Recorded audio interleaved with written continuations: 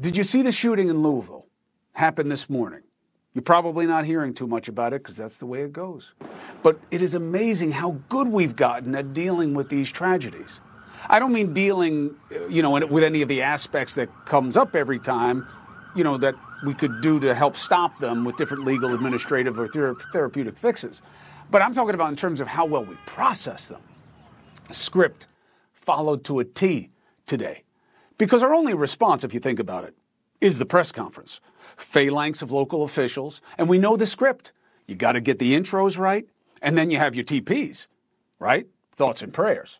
I just abbreviate it because they're just gestures, right? They end after being spoken. They don't actually happen.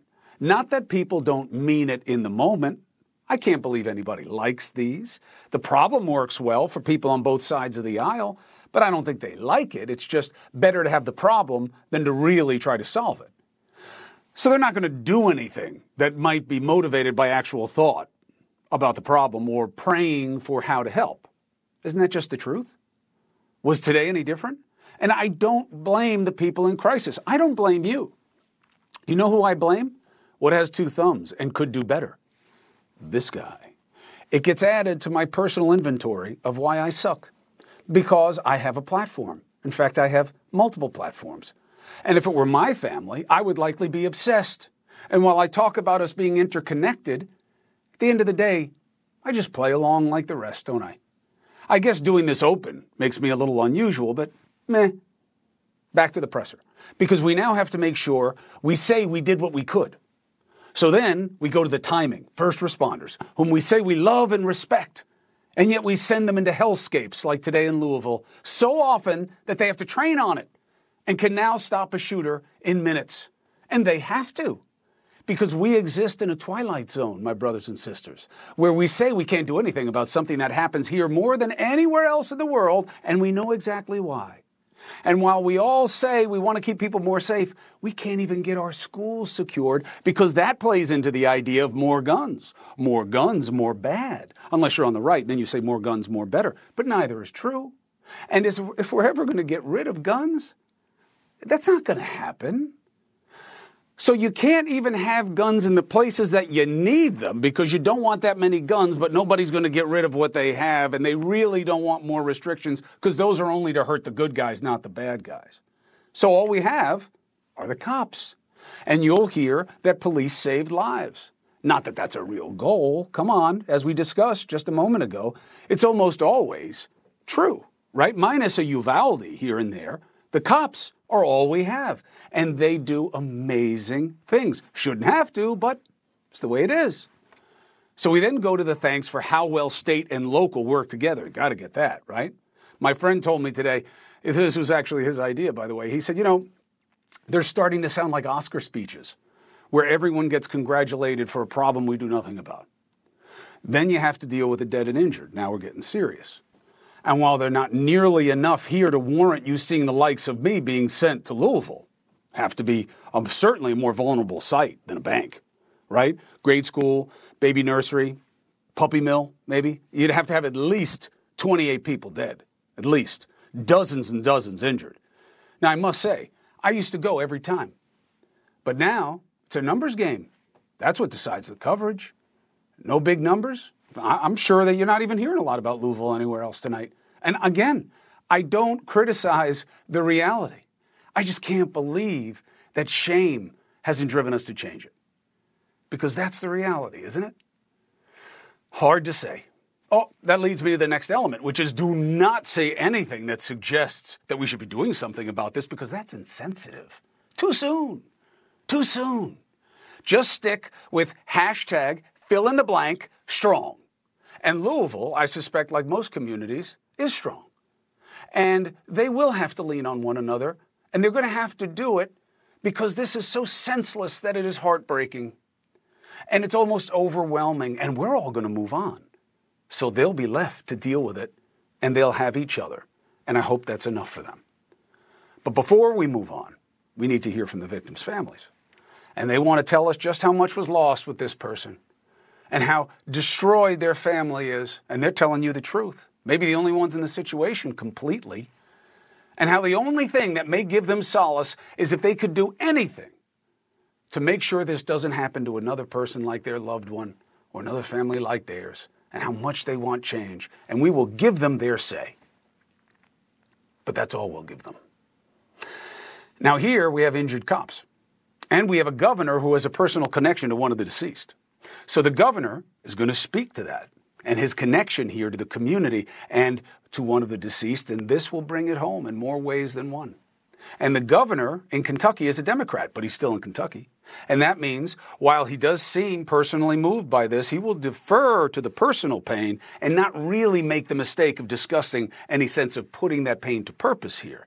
Again, I'm not taking a shot at the governor or any of the local officials, and not because I'm afraid to, that's my job, but because what else can we expect from them? Their constituents aren't asking for change, certainly not in Kentucky. There's more of a pride in holding the line against this perverse perception of infringement of rights. Oh, and then you have the other parts, because it's not just about the gun, right? That's just the tool. What about this messy matter of HIPAA compliance? And all the pushback you get on the left about messing with people's personal privacy if you try to force them to get help, or you want to know what kind of help they're getting before they can get a gun. Oh, no, you can't do that. Can't do that. It's personal. It's personal. In fact, it's one of the only things that the two sides agree on. Oh, no, don't mess with it. Doesn't matter how crazy somebody is. Don't mess with their right to get a gun. Oh, no, we like red flag laws. Oh, yeah, look at the states that are trying to pass them. And look how hard and rigorous the debates are. Ridiculous. So what could we do? The assault ban. Tough to assess. It was in place about 10 years. You got to look at the research. It's not an easy read. It certainly didn't make anything worse. Now, I'll tell you what works. Restricting high-capacity cartridges. You know, any ability to have a lot of ammo, okay? You look at the states where they've done that, that seems to help. But it also seems to really piss off the NRA fans because they want as many bullets as anybody can possibly have because that's what they may be up against. That's the thinking in the state of play. So that takes us to the shooter. Even though this is not in a school, the shooters almost always check some or more of the following boxes. On the younger side, teens, early 20s, more often than not, white male, right? I mean, almost always, will have been noticed by one or more people that have recently been self-isolating, spiraling, resisting treatment, forgetting treatment, stopping treatment, and the same with medication. And more likely than not, they will have some type of reference, psychological or emotional struggle. But when the shooting first happens, that's not what you're going to hear. What you're going to hear is from people who knew the shooter and are shocked. Because, one, they probably weren't that close to them, at least in the moments immediately before the shooting.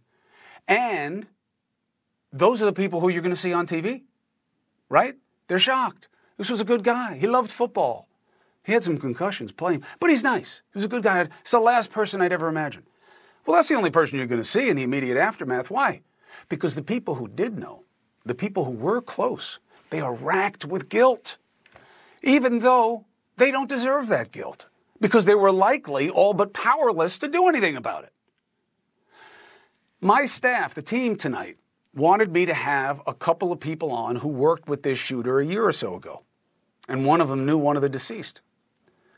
And they say exactly what I told you that they would say. Shocked, never thought he'd do anything like this, seemed like a great guy, loved hanging out with him. Does that really advance your understanding of anything? Isn't that always the case? Right? Why? Because this is a complicated and layered problem. Nobody's running around with a gun over their head saying, I can't wait to do this next Tuesday, and people then ignore it. It's more subtle than that. We don't recognize it in our society. It's stigmatized. These people hide. So no, I'm not having them on tonight because that's no surprise to you. It doesn't increase your understanding. Oh, but that's the script, Chris. That's who we have on. The people expect it. Forget the expected. Does nothing for us. You don't need some hollow reassurance that this guy, it was just a shock. Because we need to believe he's not like us, right? It's not like you don't have someone in your family who could be like this, right?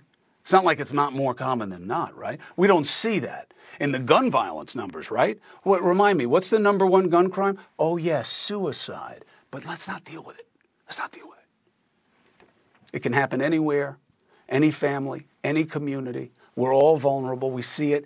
There is no one who is exempt, and nowhere. Same weaknesses, same blind spots. And of course, unless it's a gang-related issue, AR-15. Ka-ching! And every time one of these happens, you know what happens? People run out and buy them because they're afraid they're going to be restricted. And they load up on ammo too because you may restrict that. How crazy that nobody can do better than we're doing right now. And you'll get into these semantic battles about the Armalite rifle, whatever you want to call it. Well, there's so many automatic rifles. Where are you going to draw the line? Even though you look at the stats, you don't see a lot of people hunting or sport shooting with this rifle. It's not known as a great weapon. And it's not like your best choice for home protection. Certainly not my choice. But they love them for these mass shootings. And there's going to be a good chance that this person got the weapon legally. Or got it because someone else who got it legally didn't know how to store it or secure it. And then the last piece are the cumulative stats. So embarrassing. Politicians are so up for convincing you that everybody hates us and that we stink in every way. And they're wrong, they're lying to you because they're trying to play the division. But let me tell you, the world does scratch its head. 146 mass shootings this year, nobody's close. Nobody's close. That's from the Gun Violence Project. That's another problem. We're not crazy about measuring this problem. We don't go out of our way to measure this, by the way. Why? We don't really want to know because we don't want to deal with anything. We don't want to deal with it, right? So, mass shooting, we play with different definitions. Isn't that funny? We spend more energy on the idea of what a mass shooting is than on fighting them. At least 4 people, 3 people, 2 people, depends how many people, who was injured. Do you count the shooter? Do you not count the shooter? That's what we spend our time on. It's only April. At this time last year, we had 130. Now we have 146. Going for the record. 647 shootings last year. You're not going to stop all of them, but aren't you going to try to stop any of them? Because this is all set against the idea that no single law could have stopped this. And you're right. Never give a lot of weight to any single factor explanation to a complicated situation. All right? So why don't you just try to do everything that you can? How do you justify doing nothing? Well, Second Amendment. 35% of the country believe it's basically the most important thing in the Constitution. It's the most important thing any founding father ever said. This was their main thing. I can't believe it was second. I can't believe it wasn't in the preamble. Do a 5-minute Google search and take a look at the reality of the origination and orientation of that. It is nothing like what you make of it today, politically or practically. But that's where we are. And by the time Biden weighs in about how he and the First Lady, Dr. Jill, feel about this, and really hope the Republicans want to do something about it this time, the story's just about moved on, hasn't it? And there are many of you maybe waiting for me to move on. I get it, 14 and a half minutes. Holy cow, nothing else happened today. What matters more? I can't move on. And I don't know what to do about it. And I don't know how to move the needle. And it's not just about giving you information. You're drowning in information and perspective about this. And nothing happens. I've never seen anything like it. So I just take the occasion to remind how upset I am at myself for being so useless. We've never surrendered to anything the way we have to this problem. I've never seen us do less. And I'm not saying that there aren't plenty of regulations, but we're clearly not doing what we need to do to target exactly the kind of people that do the shootings we care about the most. I'll tell you what, I lived through the war on terror, and boy, did we change our laws, our tactics, our execution, our alliances. We fixed everything we could to go after that. And we made a difference. But you know what? Don't worry about it. I'm sorry I burdened you with this. I shouldn't have spent this much time. You know why?